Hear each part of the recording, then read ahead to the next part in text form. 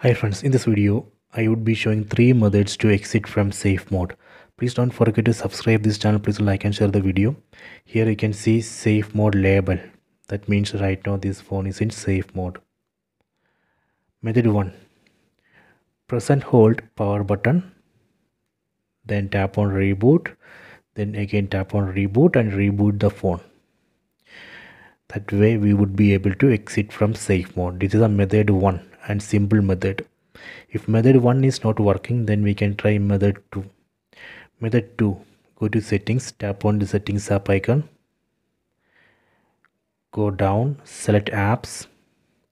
Go to manage apps. Here we can see list of apps. From this list we need to select all third-party apps which we installed from Play Store, Google Play Store, then uninstall or delete it. For example, just select Firefox, then tap on uninstall, then tap on OK. Similarly, we can select other third-party apps which we installed, then uninstall. So uninstall all third-party apps which we installed from Google Play Store, then reboot the phone.